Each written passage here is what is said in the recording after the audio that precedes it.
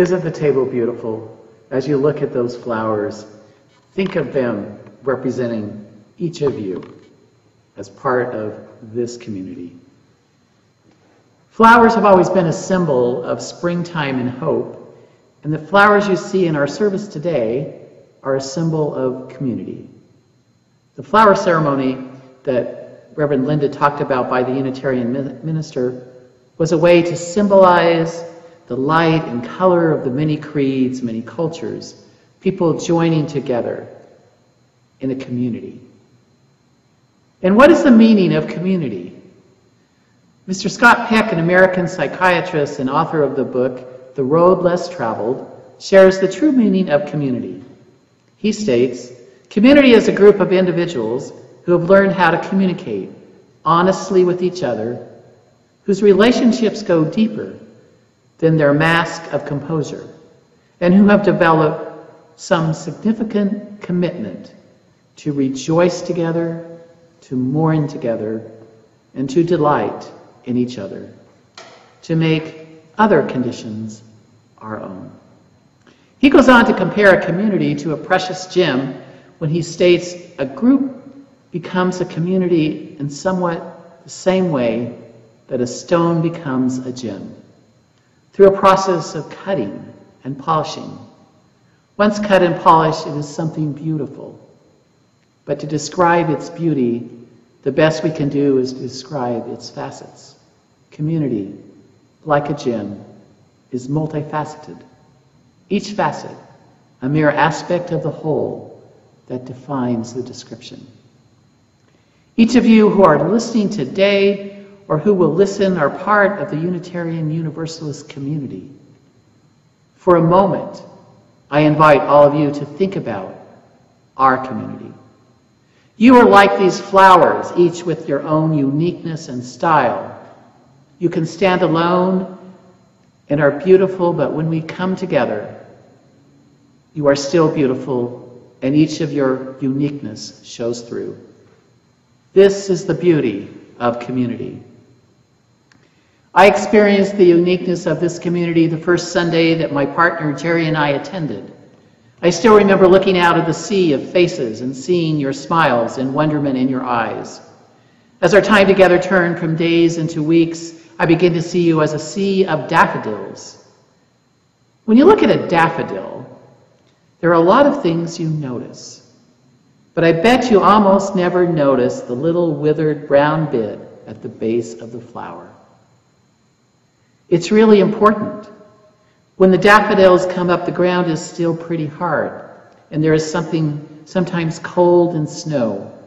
So at first, the daffodils have a tough green skin protecting their blossoms.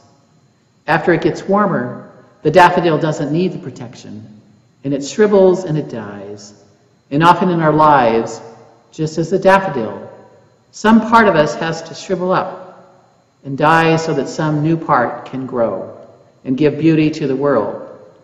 Oddly enough, though, the dead shriveled part of the daffodil doesn't fall away.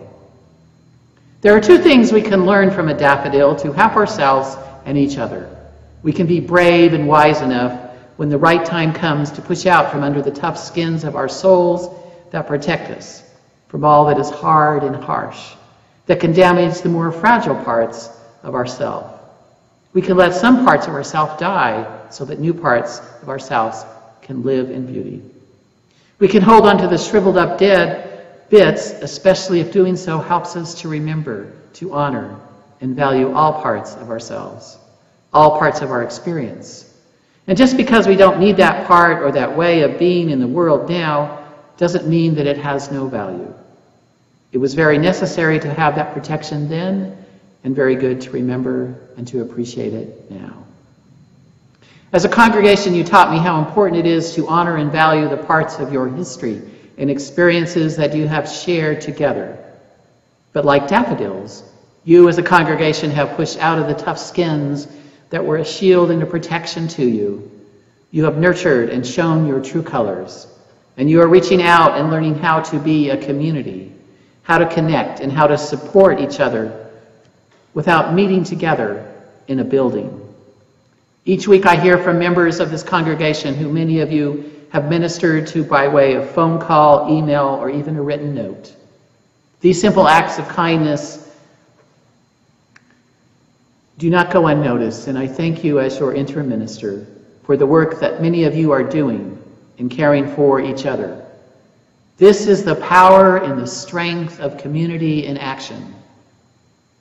The other day I was online in a Zoom meeting with a group of interim ministers from other faiths, and we were sharing our stories about how doing ministry during a time of pandemic had changed. We talked about community and how we were discovering that our various communities were no longer being defined by a building. Our communities were being defined by the people in them. What is church? It is truly not just a building.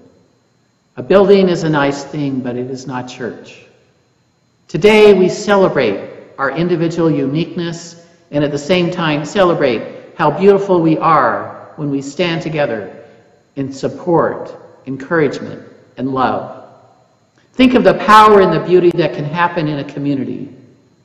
When I think of power, strength, sheer physical force, I think of an avalanche.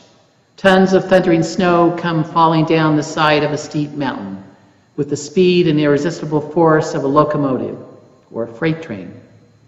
In an instant, an avalanche can sweep everything in its path. But there's something even more powerful than an avalanche, and that's a flower. I'm thinking of the avalanche lily. Each spring, as the snow begins to melt in the high mountains, these tiny flowers push their slender green stalks upward through the softening ice, through the winter crust, and into the warming sun. The avalanche lily has white flowers with a yellow center, and it's not very big, they're tiny. The flowers are just an inch or two in size, but the bud inside a growing green stem that pierces right through the cold overlay of February and March and brightens into the promise of April and a brand new season. You as a congregation have pierced through the fear of change and have brightened into a new dawn, a new promise. A new season is coming, and you are ready to face the challenges that await you. Within the heart of a flower is a fountain of beauty. Within the heart of this community is a fire that warms and dances, and with each of you is that spark, that spirit of life. Now I ask you to take a moment. Visualize your favorite flower. Notice its center, a focal point from which everything radiates. Now ask yourself, where does your center lie? Flowers stretch upward towards the sky, toward the life-giving sun. Ask yourself, what lofty aim does your soul inspire? Flowers have roots hugging the earth. Ask yourself, where do you draw your own strength and nourishment as you go forth this day? And may you grow in beauty, in light, in cheer, and in joy. Then go out and continue to share your gifts as freely as the pleasant flowers that you see their blossoms today. May it be so. Blessed be.